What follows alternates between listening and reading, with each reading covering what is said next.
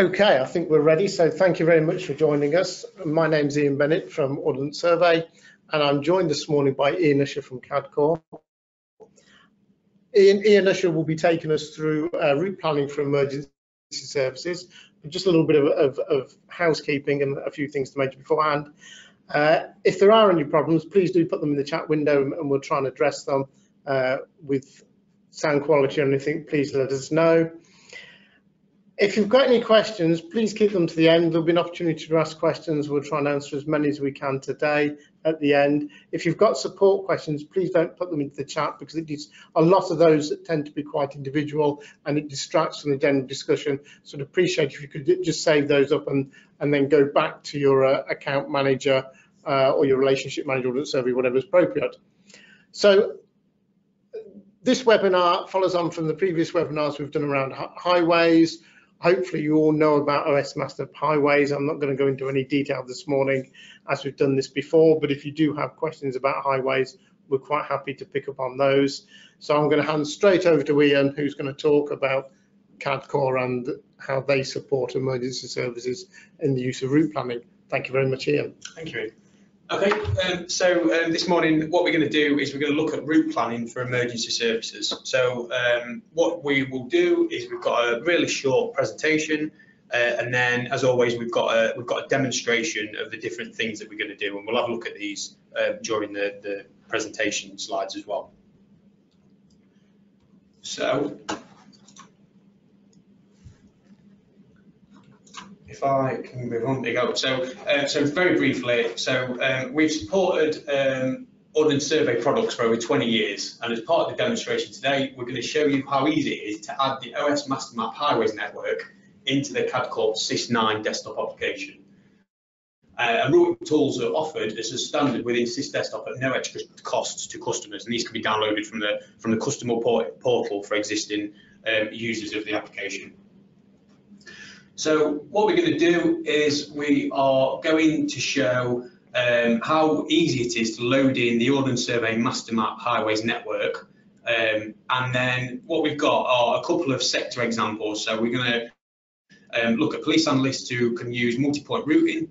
We're going to look at ambulance and NHS trusts to look at isochrones, and then we're going to look at fire and rescue services. We're going to look at risk modelling and route cost analysis. The important thing to remember is that all this type of analysis that we're doing can be cross-sector as well. So just because I'm doing it for the police doesn't mean that it can't be used for the ambulance and the fire service. It's just these examples that we thought of when we were thinking about doing this demonstration. So I believe that we've got a poll question. So I'm just going to flash that up now.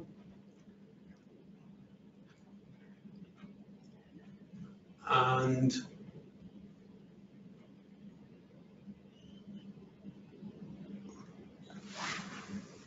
select it.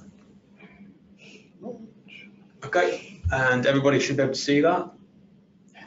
Yeah, so the question is, does your software supplier support Ordnance Survey highways data? So if you just give us a very quick yes or no, I'll wait a couple of seconds and then we'll move on.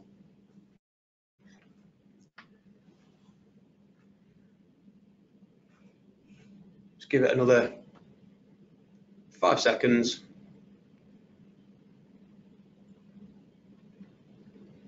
Okay, so that's good. It's good to see that a lot of suppliers are supporting the Ordnance Survey highways data, so that's really good.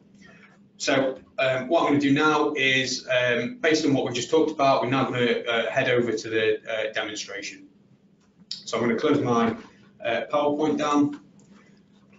So what you'll see, hopefully in front of you, is the SIS desktop application. So as Ian said at the start, if I start talking and things don't look right, if somebody could just say something, that would be useful. But hopefully we should be able to sail through this quite easily.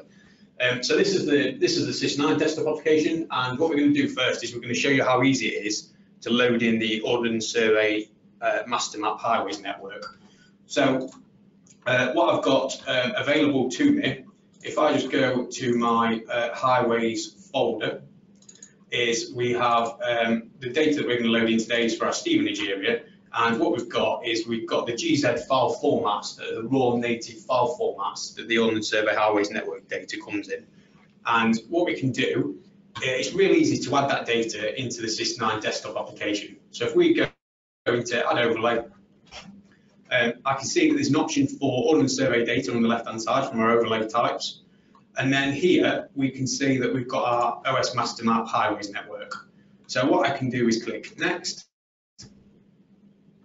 The system will go to the relevant folder that we've loaded in previously. So as you can see, I've loaded in our Stevenage data previously, so that's where it's gone. And what I can do is click Finish. And what you'll see at the bottom is that it's given us a count while it's loading the data in of all that data that's being loaded. And once it's loaded, it will create a topological network that allows us to route on that data straight away.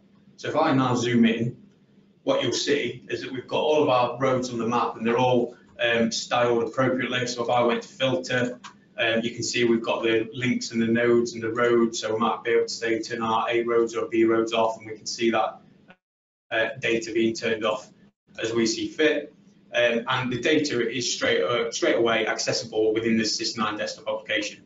And to show that we can now route on it, the simplest thing that we could do at this point is we could say that we want to create, simply measure a route. So if I go into our applications, what you'll see is we've got routing tools that are available to us. And one of those routing tools is simply to measure a route. So I'm going to select that. I'm going to say that we want to use our highway speed network as the measurement option. And I'm also going to say that I want to create a line string. So that when I click OK, the system allows me to put a point on the map. It allows me to put a point where I want to finish.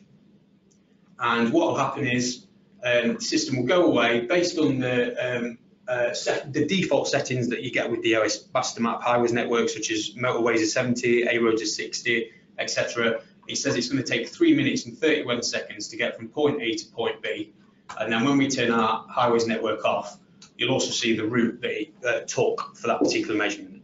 So straight away, you've loaded the data in and you're able to create measurements straight from that data that we've loaded in that is as default as the GZ file format. Okay, so what we're going to do now is we're going to look at the different sector examples that we've got available. So one of the first ones is we're going to look at our police data. So in this example, what we've done is we've said that we might have incidents where a vehicle has been stolen and we can see where those vehicles have been recovered. So we might want to see if there's a pattern in how these vehicles have been stolen and recovered using the OS Highways network. So there's a common link between them, which obviously is the number plate registration. So you'll see on the vehicle we've got in front of us, it's been stolen from a location, and we've got a number plate of HG58UBY. And then if we hover over the points on the map, one of those other points will also have the same number plate. So there's a common link between the two. So what we're going to do is we're going to run a match point routing analysis. So in our routing tools, we can go to points and you'll see that we can run a match point. So again, it's wizard driven, so it remembers the last settings that you applied. So as you can see, I've done this before. But what we're going to say is we want to run from our vehicle stolen using the attribute, which is the number plate, and we want to go to the vehicles recovered using our number plate, so the common attribute between the two. And then what I'm also going to do is I'm going to say that measurement option is our highway speeds. And when I click OK, the system goes away and tells me there's 6 matches that have been found, which is great. Do I want to proceed? I can click yes. And what it will do is it will now create those 6 routes for those individual vehicles. So again, if I turn my OS Highways data off now, what you'll see is that we can now see where those vehicles have travelled to get to those particular areas. At this point, what we could do is we might have, in this example, we've got speed cameras that identify that have been identified within that particular area. If we click on those CCTV cameras, we might have properties on that allow us to see latest images that have been picked up. Unfortunately, none of these CCTV cameras, because I've already checked, have been picked up with any of the registrations that have driven through them. So what I'm going to do is I'm going to say that our speed cameras are going to work as a no-go area. So I'm going to select my speed cameras and I'm going to go into settings. And what we can do is we can specify a no-go area. So we can say We know that these vehicles have not been stolen and recovered using the same network. Maybe try and find another way of getting from point A to point B. So what I'm going to do is I'm going to say that these are our speed camera blocks, let's say. If I can spell. I'm going to create that filter because I've selected that data, and then I'm also going to apply that to the network. So that when we click close, if I turn this data off and turn our OS highways data back on, what we're going to do is exactly the same. So we're going to create our match points again, using exactly the same from and tos, using exactly the same measurement option. But what you'll see now is that there's no go area speed camera blocks that's being applied. So when I click OK, it tells me the 6 matches that have been found, which is great. And what it will do is it'll take a little bit longer because now it's having to work out alternative routes based on the fact that those speed cameras weren't driven over in the first analysis. So you see it's creating those routes in front of us, and then what we'll be able to do is look and see if there's any patterns in that data again when it becomes available to us on the mapping screen. So we're halfway through. She's got a couple more. And then, as you can see, it's created the routes on the map, which is great.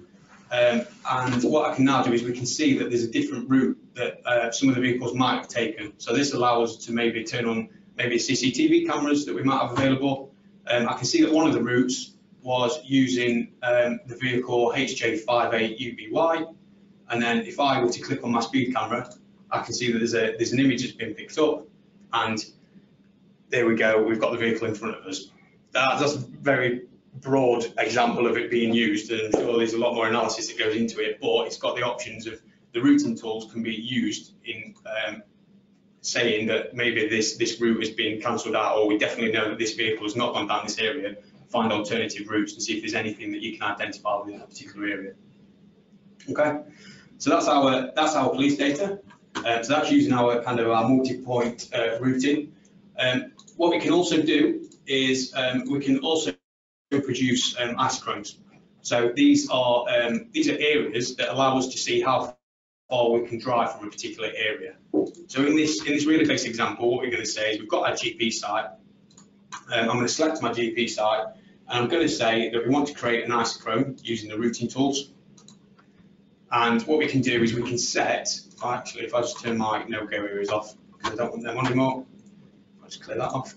I can say that I want to set an isochrone, and what we can do is we can identify kind of our travel limits. So I'm going to say that we want to see maybe how far we can get from a particular site within 2, 4, and 6 minutes. And I'm also going to say that I want to apply a colour theme. We're going to use our highway speed data. And when we click OK, what you'll see is the system starts creating the isochrone, and when it's finished, it will style the data accordingly as well.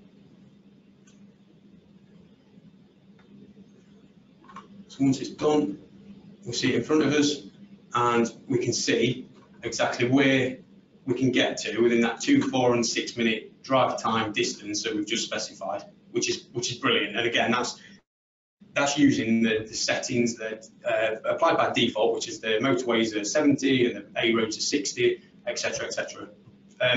What both Cadcorp and Ordnance Survey are also reselling is the base map average speed data. And what we can do is we can, I've already done this, but we can attach this to our highways data so that it gives a more realistic approach of how that isochrone could be viewed.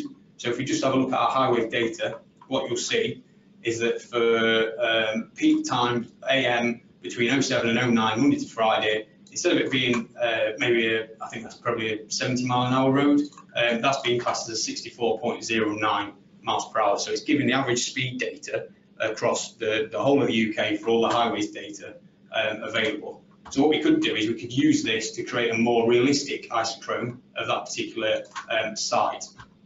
So what I'm going to do is I'm going to select my GP again. I'm going to go into settings, and this time I'm going to say that We've already created this, but this time we're going to specify that we're going to use our own expression, which is using the attributes from the PKM Monday to Friday attribute on the highways data. So that when I click into our isochrones, we're going to say we want to run exactly the same travel limits, exactly the same distance. We're going to apply the colour theme, but I'm going to use my own expression.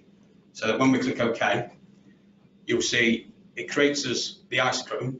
And compared to the previous one, that is a lot smaller because it's more realistic data. It's providing a realistic travel time from a particular site. And of course, it doesn't have to be the average speed data. It could be the AVLS data that you're getting off your fire appliances or your police appliances. That can be snapped to the OS highways data. But this is, either way, this is just providing a more realistic approach to whether or not how far you can get from a particular site that you might see in front of you.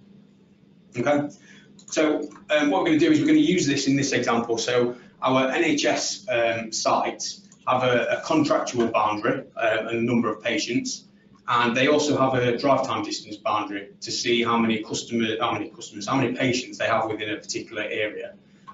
So what we're going to do is we're going to select our GP sites. I'm going to say that I want to create an isochrone, and I'm only going to specify one travel limit because that's all I'm interested in. So I'm interested in a 6-minute drive time where I'm going to fill the isochrones. I'm going to colour the data up once I've got it because we're going to show how easy it is to print that data out after. And I'm going to leave my own expression in there as well. So when I click OK, the system will create the isochrones, and we'll see that created in front of us. And at the minute, it's we've got a brown colour to what we can see. But what I'm going to do is I'm just going to specify that actually I don't want that brown colour that's set by default. I'm going to say that we want this to be blank, and so that we can see it when we print the data out, I'm going to say that we've got a red outline, and I'm also going to create it as a dash. So that when I click OK, we'll see the data in front of us. So we've now got the GP site with the contractual boundary area, which is in green, the patients that are visiting that GP site, and we've also got the drive time distance configuration. So what we might want to do now is we might want to print this data with all the attribute data in front of us on the map. So because I've used more than one on this example, you can see we've got all the GP sites that are available. So what we can do is we've got a book plotter application that allows us to print multiple different sites at the same time in one hit. So what I'm going to say is that I want to use our book plotter. We're going to say that we want a page per item, and this page per item is going to be our GP site. So when I click next, we can set that as our GP site. And then what we can do is we've got a print template set up, which is our NHS outer area boundaries. We've got a scale for the points. And then what we can do is we can choose how we want this output to be saved. So I'm going to save this as a PDF, and I'm going to merge these into a single plot. And I'm also going to save them as JPEG so we can see the data in front of us in a JPEG format so that they can be shared. And then when I click next, it tells me there's 3 sheets that are going to be created, which is great because we've only got 3 GP. In this example, we've only got 3 GP sites. But what it will do is it will create a print template for each of those sites, and it will automatically, I've set this up so it automatically gives a count of the number of patients that are visiting that GP, how many are within the contractual boundary, and then how many are also within the drive time boundary. So it gives you all the information that's needed within the PDF or the JPEG file that you have specified when you go through the wizard. So we're just waiting for the last one to save it. Once it's saved, we'll be able to go and we go onto our desktop. I've saved these in a book plotter file. We've got a PDF that's specified, so we asked for all these to be amalgamated into one. So we should have 3 pages, which is great. So we've got 3 pages available to us. And then if we just have a little look, what you can see is that book plotter application has displayed the contractual boundary and the drive time boundary along with all the patients. It tells us the population total that are visiting that GP site, but then what it also does is it's providing a calculation to show how many patients are within the contractual boundary, which is green, and then how many are also within the drive time boundary that we've literally just created in front of us. So that's a nice little output for each one. in one PDF. And then if I just look at our book plotter, we ask for individual JPEGs as well. So we've also got our JPEGs that can be sent on to other users with exactly the same information in front of us. It's just a really quick and easy way of getting those isochrones that you've created relating to a particular NHS site straight away into a JPEG or a PDF, and they can be shared with other people as well. Okay. And then, so the very last case study that we was looking at was our fire services. So our highways data doesn't have to be data that you can route on. So the way that fire services will use the data is they might use it for risk modelling. So they might want to know how many road traffic accidents have happened on a particular stretch of road, so they can identify that, you know, this road is particularly of some concern.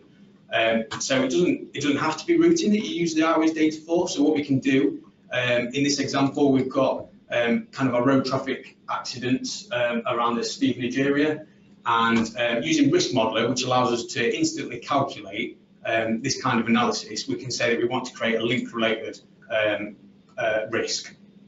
So again, because it's wizard driven, what we can do is we can specify our network type. So we're going to say we're using the Hertfordshire OS Highways network to start with. It's going to create a results column, which is great. The data that we want to snap to the network will be our road traffic accidents, and we can specify a maximum distance. What we can also do, which is really useful, is we can create a density report. So we can say per mile, we might want to know how many accidents have happened on motorways or A roads or B roads. So I'm going to say we want to create a density report as part of this analysis. And what will happen now is it's initializing those links. So it's basically snapping all of those road traffic accidents to the nearest TOID that it can find and relating that back to the MasterMap highways network. So once it gathers all of that data, what you'll be able to see in 1 second is that we get a density report. So we can see that, for example, we use our motorway as an example, but we can see that the motorway, the total length of motorway is 155 meters, of which has been 24 incidents on the stretches of the motorway, which equates to 0.15 per mile. So you can break that down further with subcategories if you want to. And what we can also do is export that data out as a CSV file to analyze further in Excel. I'm going to leave that as it is. But what we can also do is we can also color the highways data too. So what it's done is it's looked at all the highways data, it's counted how many road traffic accidents are on each part of the network, and it gives us numbers. If I say I want to ignore 0 values, I'm not interested in anything that doesn't contain anything, what you'll see is that anything that's got 1 or 2 incidents snapped in it will give a green, anything higher than 3 will give it a red, and what we can do is click finish. And what you'll see is that now we've got our highway data has been themed really nicely, so we can see where the majority of our road accidents have been on that particular highways network data. And just because what we can all do is because the way the MasterMap the way the highways network works, we can see that those toys also appear when we zoom in and zoom out, so we can start to identify smaller road segments that might have accidents on them as well. Okay, so that's one example of just showing that it doesn't have to be about routing. It can be using the highways network for other types of analysis. But then what we're going to do is we're also going to create a route cost analysis as well. So this is our last example. So I'm just going to turn my theme off for my highways and my road traffic accidents. And what I'm going to say is that we've got a location of all of our fire stations within our Stevenage area, and fire services create a route cost analysis to identify risk for particular areas. So in this example, we're choosing grids. What you could do is you could specify ward boundaries or output areas, anything that your organisation currently thinks or classes boundary data as risk boundary data. And what we can do is the route cost will simply give a measurement as to how quick an appliance will get from where they are currently based to the grid item that we've got available using the OS Highways network. So again, if we go into Risk Modeler, I'm going to go into route cost. Again, it's wizard driven, so we get asked the questions as we go through. So we specify the geographical units, so we specify in a grid, and the identifier is going to be our OS reference that gets applied to each grid square, and there's a route cost column that's going to be created. And then we have to specify where we want to route from. So I'm routing from our fire station using the station name, because not all journeys are the same. So for example, the fire service will have a time to mobilise. Some of the appliances might be retained, in which case it might take them a little bit longer than a whole time station to get out. So what you can do is you can specify journey penalties. So we've got a time to mobilise. And then likewise with the grids or the output areas, is that you know that output area might be fully rural, so it might take a 5-minute walk to get into the centre of that output area. So you could specify a time to get to that incident as well. So you're just making it a little bit more realistic. And then what we can do is we're going to use our highway speed as our routing expression. Again, we could export this out as a CSV file, so it will give a measurement for each fire station going to each grid square. I'm going to click next. And then what it does is it will create all of the multi-route calculations for each of the risks. So it's traveling from each fire station to each grid square, and then it's giving the calculation at the end, which will allow us to theme the data. So in a second, what it will do is it will come up with the wizard that tells us this is the route cost. So we've specified a red, amber, green situation. We're going to leave it as that. Again, I'm just going to ignore 0 values, although there should be no 0 values to be fair. And then what I can do is click finish. And what you'll see now is, again, using the highways network, we've created a risk for that particular Stevenage area. And as you can see, it's identified 2 squares that are at risk based on where the appliances are located currently.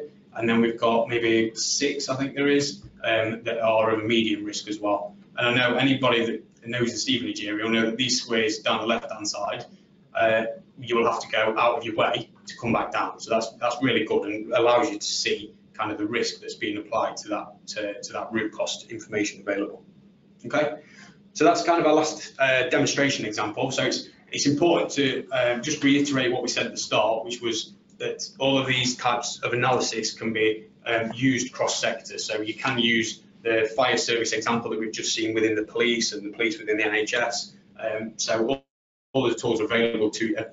And the last thing that I want to just show in regards to the kind of the presentation side of things is that the registration for the Cadcorp Emergency Services Conference is now available from the Cadcorp website, or the registration link on this page. There's going to be presentations from both UK emergency services and technical providers.